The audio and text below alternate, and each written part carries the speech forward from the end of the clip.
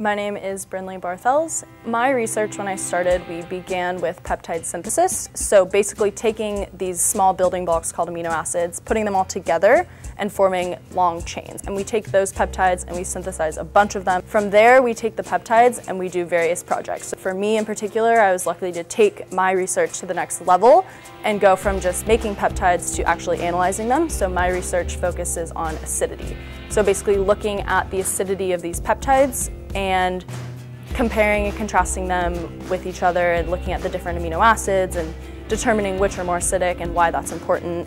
So Alzheimer's in particular is manifested because peptides are created at different lengths.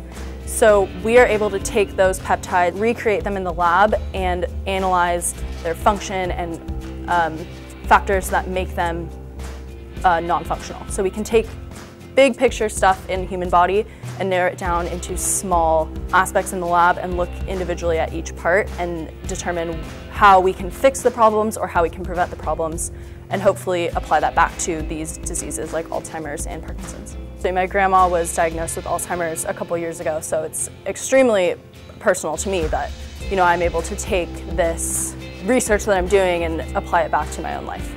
It's humbling and also exciting that I am able to do these small experiments and look at these small peptides and know that somewhere, somehow, someone is going to take my research or the research that my lab is doing and use it on something bigger like these diseases. So thank you to the Stauffer Foundation for their generous donation. It has allowed me to go through research and experience opportunities I would not have been able to experience without this funding. For example, the conference that I attended and all of the research that I've completed this summer would not have been possible without the Stauffer Foundation. Thank you.